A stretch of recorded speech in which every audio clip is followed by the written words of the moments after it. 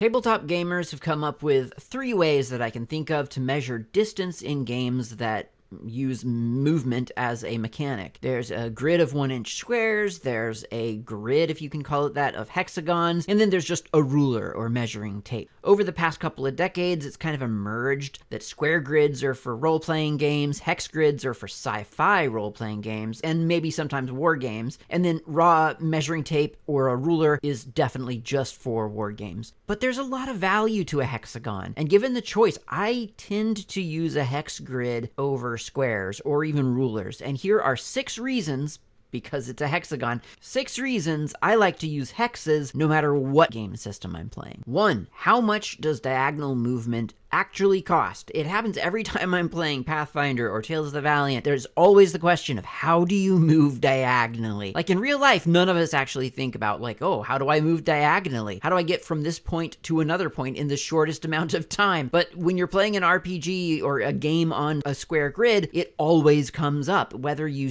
express it or not, you feel like guilty for moving diagonal, like you're gaming the system. The irony is, of course, that it's a game. You're supposed to game the system. But I think the actual problem is that on a square, you can only turn in 90-degree increments. When you drive a car in real life, you understand that turning involves a radius. You can't just turn on a dime. But on a square grid, we learn, without thinking about it, the inverse, that you can only turn in increments of 90 degrees. And so moving at a 45-degree angle just doesn't feel right. It feels like you're breaking the rules of the game world. And that's because you are. If you're allowed, say, 4 squares of movement, you can do that horizontally, 2, vertically, 2 more, that's 4. Perfect. Or you could just do that diagonally in literally 2 moves. On a hex grid or a hex map, everything's diagonal. You pinpoint a place on the map that you want to go, and then you move there. 2, lazy measuring. In a war game, movement is usually expressed in inches or centimeters if you're lucky. I love this because it means you can set up miniatures on any flat surface and play. You don't need a special map, grid paper,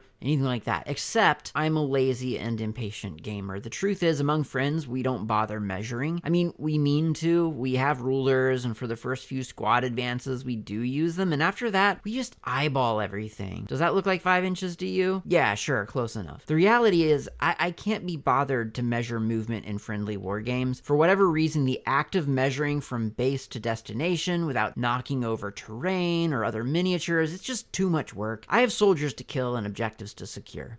I don't have time to measure. And a good hex map solves that problem. I designed a little hex map for me and my friends. It's a neoprene thing with little zones marked out in blue and orange to help us figure out where to deploy, and then we just play on that, and we count hexes and never measure. Because it actually did take a little bit of time to design, I'm selling it on Printify if you want a copy of your own. That way you don't have to go through the pain of lining up hexes like I did, but it's a really useful little mat, and I play lots of games on it. 3, inside every hex is a hidden square. It's always been my impression that the tradition of using a square grid for fantasy role-playing games arose from dungeon design being done on graph paper, because graph paper is super common and you can do that pretty easily. I could be wrong, but certainly that's why I always used square maps for my games. I have my graph paper notebook, I sketch dungeons into it, and so when I take players through the dungeon, I use a large grid so I can transfer my sketch onto a big player map. You can't do that on a hex map, right? No, I mean yes. No, sorry, I said no meaning yes. No meaning yes? You can. Inside every hexagon, there's a hidden rectangle. I've heard from some game masters that they have to turn the hex map a little to see it with, like, in an alignment that their brains can perceive without overthinking it. But if you look at a hex map, you do start to see the square grid within those hexes. And then you can draw your dungeon walls and doorways and pit traps. Why are you drawing those? Your players aren't supposed to know about those. And so on, exactly as you sketched out in your notebook. 4. Ignore the offcuts. When I was first switching over to a hex map, I spent way too much energy trying to force my hexes into 1-inch increments, because as everybody knows, an inch is 5 feet in D&D, so you can't violate that rule, right? Well, you know what? It doesn't matter. It's a game, and as long as everything on the game board is using the same scale, the playing field is basically level. Your monsters aren't at a disadvantage, and neither are the player characters. Everyone's moving forward or diagonally or sideways on the same hex. Learning to embrace imprecision in your RPG or your war game, I think, is a key to keeping your game, well, a game. When you worry about those 1/16 of an inch corners on a hex and what it means for a game when in fact that soldier only has 4 inches of movement, then you might be a rules lawyer. That's not a bad thing. It means you know every last detail of your game system, and that's very impressive, but if you're in it to have fun, it can help to surrender to a little friendly imprecision. 5. Turning rules. In some games, turning matters. Like the way that you're facing actually counts for something. It might seem strange to like an RPG player or even to a skirmish wargamer, but like big vehicles or monsters often have to use up movement just to change their current trajectory. You can do that on a square grid by just counting off an extra square or 2 of movement, depending on your rules, as you move your miniature. But with hexagons, you can often map every move a miniature makes to its movement allowance, whether that move is from one hex to another, or just turning 60 or 120 or 180 degrees to face a different direction. 6.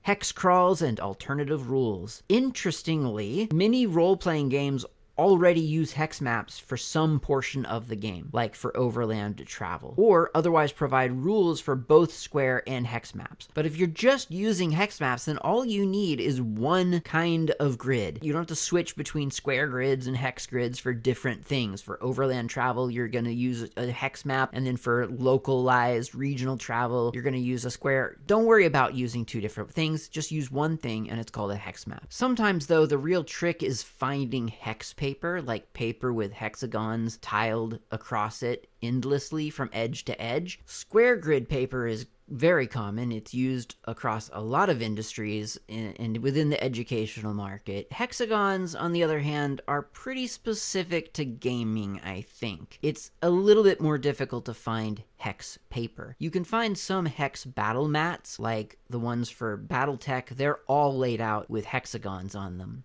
Some space battle games also provide hex maps, so you can find them, but it is a little bit more difficult. And for my own use, as I said, I've created a hexagon neoprene mat for my games, and I've also created a blank hexagon grid paper book so that I can draw dungeons with hexagons as my tiles. They have an overlay of the squares that sort of are hidden within those hexagons. It takes a little bit getting used to because it's sort of like a full square and a half square, full square and a half square, which is, of course, is exactly the problem with diagonal movement, and you kind of see that on display here. But if you're designing a dungeon, and like I said earlier, you just kind of forget about the inequality of the squares within your floor plan and just trust that the hexes won't let you down, it works really, really well. So that's why squares aren't as good as hexagons. Change my mind. You can't. Thanks for watching.